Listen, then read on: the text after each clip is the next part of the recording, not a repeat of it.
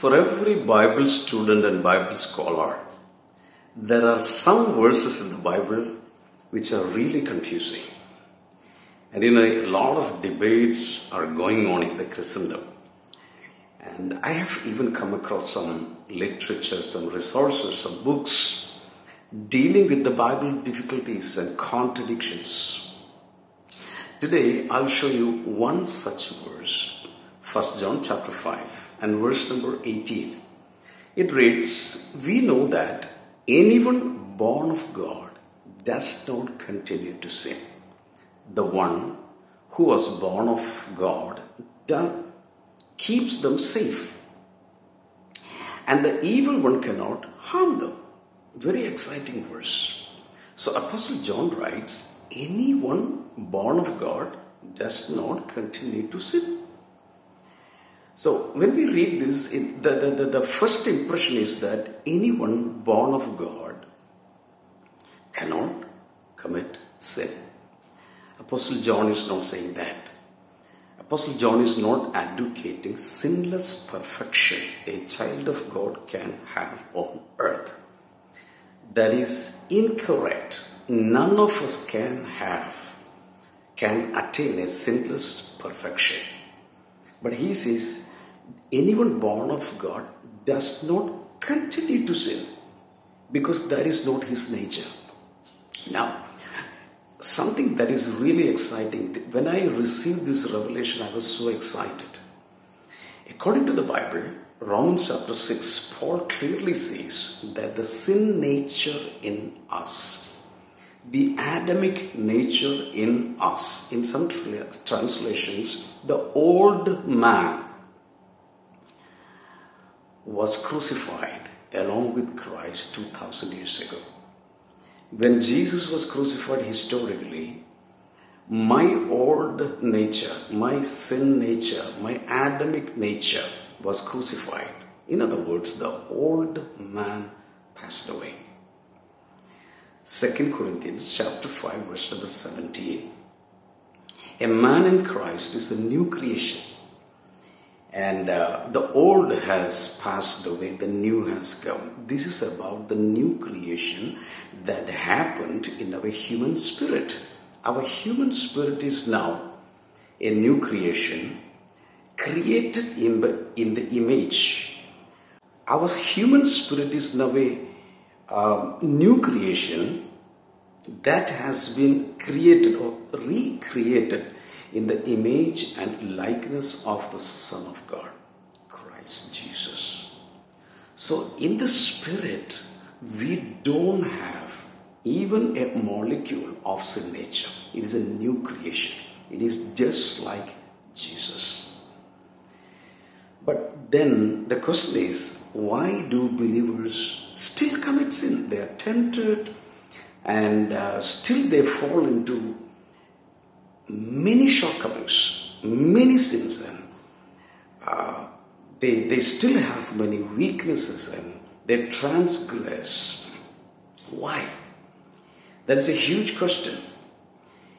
The answer is that we are still living in a body and we still have a soul that carries the residual effect of the old man, the Adamic nature. Because only the spirit is saved. Only the spirit is new creation. The soul is not a new creation. The body is not a new creation. We are going through a sanctification process. Our justification is over. Positionally, we are holy along with Christ. But there is something called practical holiness.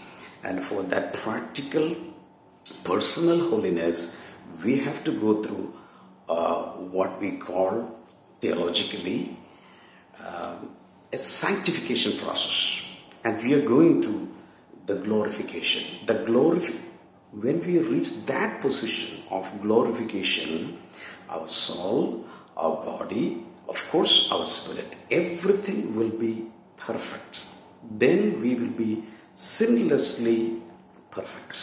So, the question is this: why do believers sin? I will give you 4 reasons. Number 1, because the believers believe that the old sinful nature, the Adamic nature, the old man is still alive in them. They are made to believe like that. Many believers are deceived by the teachings, wrong teachings or false teachings. And the one who is orchestrating that is the devil.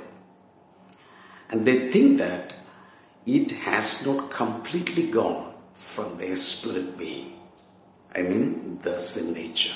Secondly, the believers do commit sin because they live in the body and soul that are not yet saved, as I told you before. Thirdly, because the believers are not aware of the consequences of sins. That means they are not really aware of the fact that if they sin, the devil will get an inroad into their life to do all the habits. So they don't give that seriousness to the sin. Fourthly, because they don't renew their minds. Maybe the greatest, the toughest project of a child of God is the renewal of the mind. Everything else may be easy, but the renewal of the mind will take lifetime. We need deliberate, willful effort to renew the mind, uninstall the old programming and reinstall or install a new programming. Most of the times, the believers are living according to the world system, but they have to switch over to the word system. Today, I really want to pray for you so that you will capture this revelation, so that you can escape from the trap of the enemy. Right now, Father, I pray everyone who is listening to this short message should have the revelation and understanding that they don't carry the sin nature still in them, in their spirits, but the remnant, the residual effect in their flesh, in their body and in their soul will vanish one day. Thank you, Jesus. Thank you for this revelation. Bless everyone to attain that position and status, Father. In Jesus' name. Amen. Thank you so much for watching today's video. If you don't mind, just subscribe to Damien Antony YouTube channel so that you will not miss any content that I'll be uploading